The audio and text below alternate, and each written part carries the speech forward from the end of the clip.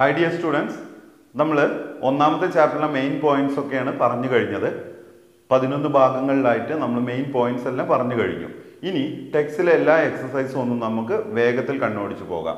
അതിൽ സിമ്പിളായ എക്സസൈസുകളൊക്കെ പെട്ടെന്ന് പറഞ്ഞു പോകണം.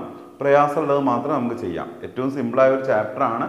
എന്നാലും മലയാളം മീഡിയം കുട്ടികൾക്കൊക്കെ ചിലപ്പോൾ ഇതിലെ ചെറിയ എക്സാമ്പിൾസ് പോലും മനസ്സിലാവാത്ത ബുദ്ധിമുട്ടുണ്ടാവാം. പറഞ്ഞു തന്നു കഴിഞ്ഞാൽ ഇത് ഇത്രയേ ഉള്ളൂ എന്നുള്ളത് വിചാരിക്കും. അപ്പോൾ നമുക്ക് സമയം കളയാൻ പാടില്ല. വേഗം ഒന്ന് നോക്കണം. Which of the following are null set എന്നാണ് നമുക്ക് എക്സാമ്പിൾ. ഏതൊക്കെയാണ് ഇതിൽ നൾ സെറ്റിന് എക്സാമ്പിളായി പറയാം? നൾ സെറ്റ് എന്ന് പറഞ്ഞാൽ എന്താ? ശൂന്യഗണം എന്ന് മലയാളത്തിൽ പറയും. ഒന്നും ഉണ്ടാവരുത്, ഒന്നുമില്ലാത്ത സെറ്റിനെയാണ് നൾ സെറ്റ് എന്ന് പറയുന്നത്. നൾ സെറ്റിന് എക്സാമ്പിൾസ് ഇതിൽ ഏതൊക്കെ കണ്ടെത്തും? Set of odd natural numbers ഡിവൈസിബിൾ by 2.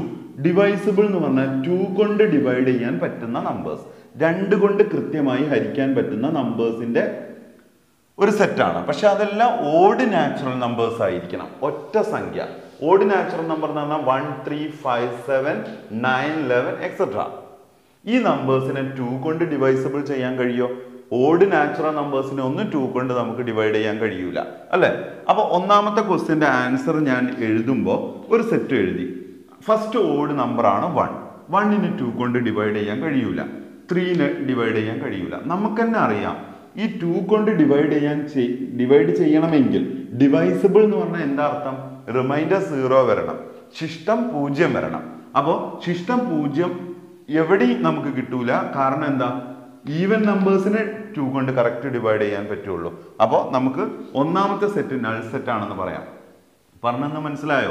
Odd natural number എന്ന് പറഞ്ഞാൽ 1, 3, 5, 7, 9, 11 എക്സെട്ര. ഓഡ് നാച്ചുറൽ നമ്പേഴ്സിന് ഒരിക്കലും 2ന്റെ ഡിവൈസിബിൾ ആവില്ല.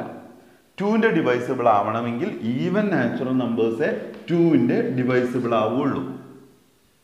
അപ്പോൾ ഓഡ് നാച്ചുറൽ നമ്പേഴ്സിനെ 2നെ കൊണ്ട് ഡിവൈസിബിൾ ചെയ്യാൻ കഴിയൂല. അല്ലെങ്കിൽ നമുക്ക് ഇങ്ങനെ പറയാം, there is no odd natural number ഡിവൈസിബിൾ of 2. 2നെ കൊണ്ട് ഡിവൈഡ് ചെയ്യാൻ പറ്റുന്ന, കൃത്യമായി ഡിവൈഡ് ചെയ്യാൻ പറ്റുന്ന ഓഡ് നാച്ചുറൽ നമ്പേഴ്സ് ഇല്ല. അതുകൊണ്ട് ഒന്നാമത്തെ സെറ്റ് നൾ സെറ്റ് ആണ്. ഇനി 2നെ കുറിച്ച് പറയുകയാണെങ്കിൽ set of even prime numbers ആണ്. ഈവൻ പ്രൈം നമ്പേഴ്സ്, നമുക്ക് പ്രൈം നമ്പേഴ്സിനെ എഴുതുമ്പോൾ എന്താ പ്രൈം നമ്പേഴ്സ്? അഭാജ്യ സംഖ്യകൾ. 2, 3, 5, 7, നെക്സ്റ്റ് 11. ഒറ്റ ഫാക്ടർ മാത്രമേ ഉണ്ടാവാൻ പാടുള്ളൂ. 1 into 2, 2 അല്ലാതെ നമുക്ക് എഴുതാൻ കഴിയുന്നില്ല. 1 into 3, 3. എന്നാൽ 4 1 into 4, 4 എന്ന് പറയാം. 2 into 2, 4 എന്ന് പറയാം. 1, 2, 4 ഇതൊക്കെ 4ന്റെ ഫാക്ടേഴ്സ് ആയി വരും. അതുകൊണ്ട് നമുക്ക് പറയാം ഈവൻ പ്രൈം എന്ന് പറഞ്ഞാൽ 2 മാത്രമാണ്. ഈവൻ പ്രൈം എന്ന് പറഞ്ഞു കഴിഞ്ഞാൽ 2. നെക്സ്റ്റ് ഏതൊരു ഈവൻ നമ്പർ നമുക്ക് ഇതിൽ കാണാൻ കഴിയൂല. പ്രൈം നമ്പേഴ്സിന്റെ കൂട്ടത്തിൽ ഈവൻ നമ്പേഴ്സ് എന്ന് പറയാനുള്ളത് 2 മാത്രമാണ്. അതുകൊണ്ട് അതൊരു നൾ സെറ്റ് ആണോ? അല്ല. 2 എന്നൊരു എലമെന്റ് ഉണ്ട് അതിൽ. മൂന്നാമത്തെ question, set of all X such that X, അതിലെ ഓരോ എലമെന്റ്സും, ആ സെറ്റിലെ ഓരോ എലമെന്റ്സും X is A natural number. Natural numbers ആയിരിക്കും. 1, 2, 3, 4 എക്സെട്ര നാച്ചുറൽ നമ്പേഴ്സ് ആയിരിക്കും. ആ നാച്ചുറൽ നമ്പേഴ്സിന്റെ പ്രത്യേകത എന്താ? മൂന്നാമത്തെയാണ്. ആ നാച്ചുറൽ നമ്പർ 5നേക്കാൾ ചെറുതും 7നേക്കാൾ വലുതും. അങ്ങനെയല്ലേ? X less than 5 and X greater than 7. 5നേക്കാൾ ചെറുതും 7നേക്കാൾ വലുതുമായ നമ്പേഴ്സ് ഉണ്ടോ? കോമൺ നമ്പേഴ്സ് ഉണ്ടോ? ഇതാ ഞാൻ നിങ്ങളോട് പറയാണ്, ഒരു നമ്പർ ലൈൻ വരച്ചിട്ട് നിങ്ങൾ 5നേക്കാൾ ചെറിയ നമ്പേഴ്സ് ഇവിടെ നിന്ന് എടുക്കണം. ഒപ്പം നിങ്ങൾ 7നേക്കാൾ വലുതും എടുക്കണം. ഇവിടെയും കൂടി കോമൺ ആയ നമ്പേഴ്സ് ഒരിക്കലും വരില്ലല്ലോ. അപ്പോൾ ഈ സെറ്റ് നൾ സെറ്റ് ആണെന്ന് നമുക്ക് പറയാം. അടുത്തത്, set of all y such that y is a point common to any 2 parallel lines. നാലാമത്തെ ക്വസ്റ്റ്യൻ ആണ്. നാലാമത്തെ ക്വസ്റ്റ്യനിൽ 2 പാരലൽ ലൈൻസ്, 1, 2 സമാന്തര വരകൾ. പാരലൽ ലൈൻസിലെ കോമൺ പോയിന്റ്സിനെയാണ് ഇവിടെ എഴുതാൻ പറഞ്ഞത്. പൊതുവായ ബിന്ദുക്കൾ. ഇതിൽ രണ്ടിലും പൊതുവായ ബിന്ദുക്കൾ ഉണ്ടോ? ഒരിക്കലും ഇല്ല. 2 ലൈൻസ് പാരലൽ എന്ന് പറഞ്ഞു കഴിഞ്ഞാൽ തന്നെ എന്താ? 2 ഡിഫറെന്റ് സ്ലോപ്പുള്ള, 2 വ്യത്യസ്ത ചെരിവുകളുള്ള വരകൾ എന്നാണ് അർത്ഥം. ഒരിക്കലും കൂട്ടിമുട്ടുന്നില്ല. കൂട്ടിമുട്ടുന്നുണ്ടെങ്കിലേ ഉള്ളൂ കോമൺ പോയിന്റ് ഉണ്ടായിരിക്കുക. അപ്പോൾ 2 വരകൾ കൂട്ടിമുട്ടുന്നുണ്ടെങ്കിൽ കോമൺ പോയിന്റ് ഉണ്ടായിരിക്കും. പെർപെൻഡിക്കുലർ ആയാലും ലംബമായി കൂട്ടിമുട്ടിയാൽ പോലും നമുക്ക് ഒരു കോമൺ പോയിന്റ് കണ്ടുപിടിക്കാം. അല്ലെങ്കിൽ എങ്ങനെ കൂട്ടിമുട്ടിയാലും. പക്ഷെ പാരലൽ ആണ് എങ്കിൽ ഒരിക്കലും കൂട്ടിമുട്ടുന്നില്ല എന്ന് മനസ്സിലാക്കുക. ചെറിയ ക്ലാസ്സിൽ റെയിൽവേ ട്രാക്ക് ഒക്കെ നമ്മൾ പഠിച്ചില്ലേ? പാരലൽ ആണ്, ഒരിക്കലും കൂട്ടിമുട്ടാത്ത, കോമൺ പോയിന്റ്സ് ഇല്ലാത്ത രണ്ട് ലൈനുകളാണ് പാരലൽ ലൈൻസ്. അതൊരു നൾ സെറ്റാണ്. അപ്പോൾ 1ഉം 4ഉം അല്ലേ നൾ സെറ്റ് പറയുന്നത്? മറ്റേതിൽ 1ഉം 3ഉം ഉണ്ട് അല്ലേ? മൂന്നാമത്തും നൾ സെറ്റിന് എക്സാമ്പിൾ ആണ്. 1, 3, 4 നൾ സെറ്റിന് എക്സാമ്പിൾ ആണ്. രണ്ടാമത്താണെങ്കിൽ പ്രൈം ഈവൻ എന്ന് പറഞ്ഞാൽ 2 ഉണ്ട്. അതുകൊണ്ട് അതെടുക്കാം. ഒന്ന് ചെയ്താൽ മനസ്സിലായല്ലോ. അടുത്ത സെറ്റ് നോക്കാം. എക്സസൈസ് 1.2 സെക്കൻഡ് എക്സാമ്പിൾ ആണ് നമ്മൾ നോക്കാൻ പോകുന്നത്. ഫൈനൈറ്റ് ഇൻഫൈനൈറ്റ് സെറ്റുകൾ സെലക്ട് ചെയ്യാനാണ് തന്നിരിക്കുന്നതിൽ നിന്ന് ഫൈനൈറ്റ് ഇൻഫൈനൈറ്റ് സെറ്റുകൾ തിരിച്ചറിയണം. നിങ്ങൾക്ക് അറിയാലോ അല്ലേ ഫൈനൈറ്റ് എന്താണ്, ഇൻഫൈനൈറ്റ്. ഫൈനൈറ്റ് എന്ന് പറഞ്ഞാൽ എന്താ? Definite number of elements. ഒരു സെറ്റിന്റെ ഉള്ളിൽ നമുക്ക് കൃത്യമായ എണ്ണം ഇത്രത്തോളം ഉണ്ട് എന്ന് കൃത്യമായി പറയാൻ കഴിയണം. ഡെഫിനിറ്റ് നമ്പർ ഓഫ് എലമെന്റ്സ് ആവും. മറ്റേ ഇൻഡെഫിനിറ്റ് ആണ്, നമുക്ക് പറയാൻ കഴിയില്ല, ഇൻഫിനിറ്റ് ആണ്. ഇൻഫൈനൈറ്റ് എന്ന് പറഞ്ഞു കഴിഞ്ഞാൽ തന്നെ ഇൻഫിനിറ്റ് നമ്പർ ഓഫ് എലമെന്റ്സ് ആണ്, നമുക്ക് കൃത്യമായി പറയാൻ കഴിയാത്തതാണ് ഇൻഫൈനൈറ്റ് സെറ്റ്. ഫൈനൈറ്റ് എന്ന് പറഞ്ഞാൽ കൃത്യമായി എണ്ണം പറയാൻ കഴിയും. അങ്ങനെ നമുക്ക് ഓരോ സെറ്റുകളെ പരിചയപ്പെടുമ്പോൾ the set of months of A year, the set of months of A year എന്ന് പേര് കൊടുത്തു ഞാൻ. അതിൽ സെറ്റ് ഓഫ് മന്ത്സ് നമുക്ക് കൃത്യമായി എഴുതാം. 12 എണ്ണം കൃത്യമാണ് നമുക്ക്. ജനുവരി, ഫെബ്രുവരി, March, April, May, June, July, December വരെ കൃത്യമായ എണ്ണം പറയാൻ കഴിയുന്നുണ്ട്. നമ്പർ ഓഫ് എ എന്ന് പറഞ്ഞു കഴിഞ്ഞാൽ 12 ആണ്. 12 മാസങ്ങൾ ഉണ്ട് എന്ന് കൃത്യമായി നമുക്ക് പറയാൻ കഴിയും. അതുകൊണ്ട് ഇതൊരു ഫൈനൈറ്റ് സെറ്റ് ആണെന്ന് പറയാം. അടുത്ത നാച്ചുറൽ നമ്പർ ആണ് 1, 2, 3 എക്സെട്ര. ഇതൊരു ഇൻഫിനിറ്റി ആണ്. ഇൻഫിനിറ്റി അങ്ങനെ നീണ്ടു പോകുന്നു. നമുക്ക് കൃത്യമായ എണ്ണം പറഞ്ഞു കൊടുക്കാൻ കഴിയുന്നില്ല. എക്സെട്ര എവിടെ സ്റ്റോപ്പ് ചെയ്യുമെന്ന് നമുക്ക് പറയാൻ പറ്റുന്നില്ല. ഇൻഫൈനൈറ്റ് സെറ്റിന് എക്സാമ്പിൾ ആണ് നമുക്ക് പറയാം. അടുത്തത് 1, 2, 3 എക്സെട്ര 99, 100. നോക്കൂ, ഇതിനൊരു ലിമിറ്റ് ഉണ്ട്, കൃത്യമായി പറയാൻ പറ്റും നമുക്ക്. 1 മുതൽ 100 വരെ ദർ ആർ 100 നമ്പേഴ്സ്.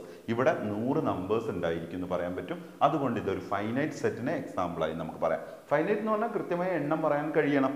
അടുത്ത the set of positive integers greater than 100. 100നേക്കാൾ കൂടിയ പോസിറ്റീവ് ഇൻറ്റീജേഴ്സ് 102, 104, 106. നോക്കൂ, 100നേക്കാൾ കൂടിയ പോസിറ്റീവ് ഇൻറ്റീജേഴ്സ് എവിടെന്നെങ്കിലും സ്റ്റോപ്പ് ചെയ്യോ? ഇല്ല, ഇൻഫിനിറ്റി ആണ്, നീണ്ടു പോയിക്കൊണ്ടേയിരിക്കും, അനന്തമാണ് അല്ലേ? അപ്പൊ ഇത് ഇൻഫൈനൈറ്റ് സെറ്റിന് എക്സാമ്പിൾ ആണ്. The set of prime numbers less than 99.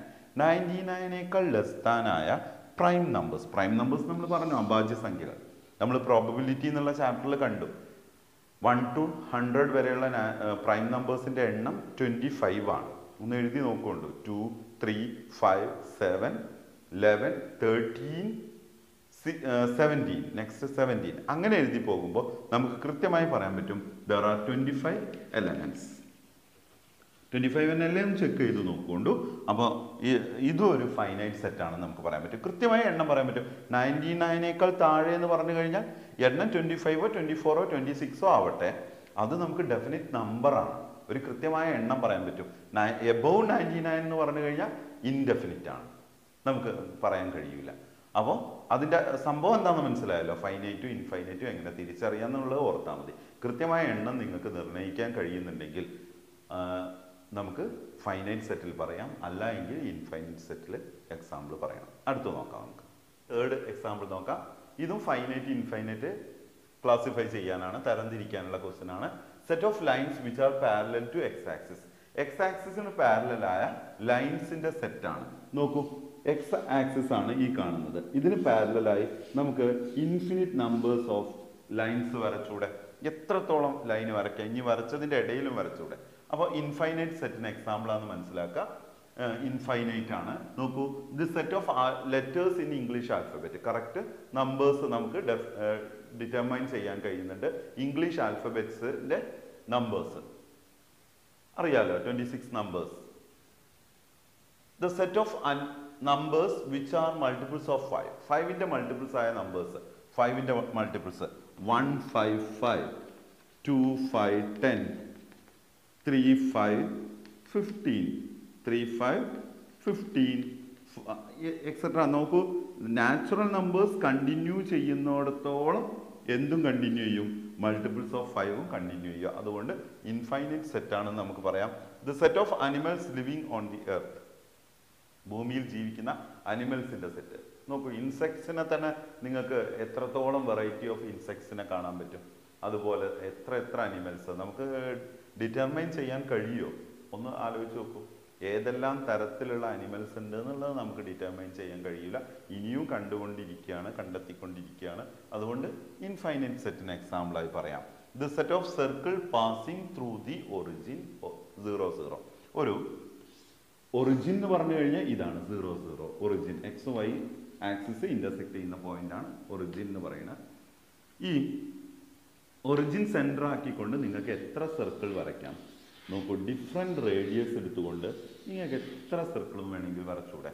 അപ്പോൾ ഇതും ഇൻഫൈനൈറ്റ് സെറ്റിന് എക്സാമ്പിളാണ്. കാര്യം മനസ്സിലായല്ലോ.